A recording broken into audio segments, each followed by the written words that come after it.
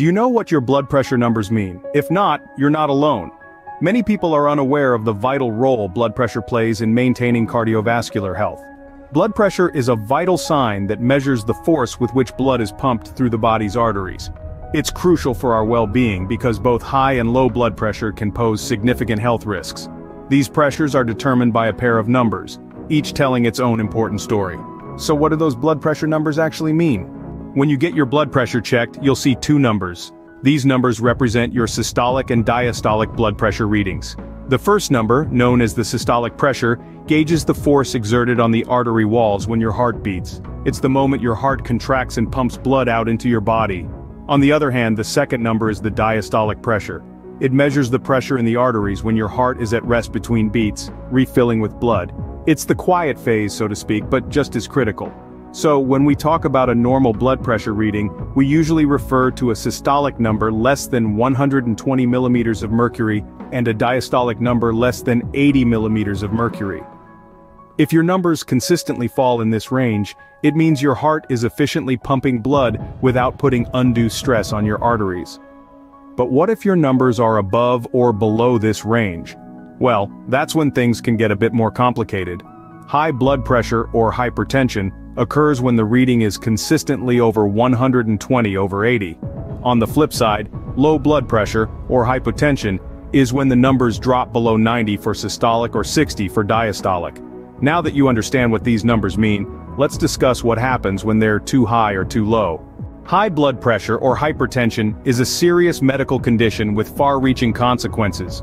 When your blood pressure is consistently too high, it means your heart is working overtime to circulate blood. This can lead to a domino effect of health issues. Over time, the extra strain can cause damage to your arterial walls, which may result in a buildup of fatty deposits or plaque. This narrows the arteries, restricting blood flow to vital organs like the heart, brain, kidneys, and eyes. The lack of oxygen-rich blood can increase the risk of life-threatening conditions such as heart attack, stroke, kidney disease, and even vision loss. There are several stages of high blood pressure, from elevated to a hypertensive crisis, each carrying its own risks and treatment recommendations. It's crucial to know where you stand on this spectrum to manage your health effectively. But it's not just high blood pressure you need to worry about. Low blood pressure can also cause problems. While high blood pressure strains the cardiovascular system, low blood pressure can also be problematic. This condition, known as hypotension, indicates that the heart is not pumping enough oxygenated blood to the body's vital organs.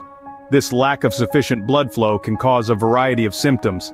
You might feel dizzy, lightheaded, or fatigued. Some people experience nausea, and in extreme cases, there might even be fainting. But what makes low blood pressure a concern? Well, if it gets too low, it can deprive your organs of the oxygen and nutrients they need to function. This can lead to a severe and potentially life-threatening condition known as shock. And while it's not as commonly discussed as its high-pressure counterpart, it's equally important to be aware of. Low blood pressure might be temporary, or it could be a sign of underlying health issues. Either way, it's crucial to get it checked out. So, what can you do to maintain a healthy blood pressure? There are several common causes of high and low blood pressure, and knowing these can help you manage your blood pressure effectively. High blood pressure can be triggered by obesity, lack of physical activity, high sodium intake, excessive alcohol consumption, smoking, chronic conditions like diabetes, kidney disease, sleep apnea, genetics, family history, and aging. On the other hand, low blood pressure can be caused by dehydration, certain medications, pregnancy, heart problems, endocrine disorders, and severe infections or allergic reactions.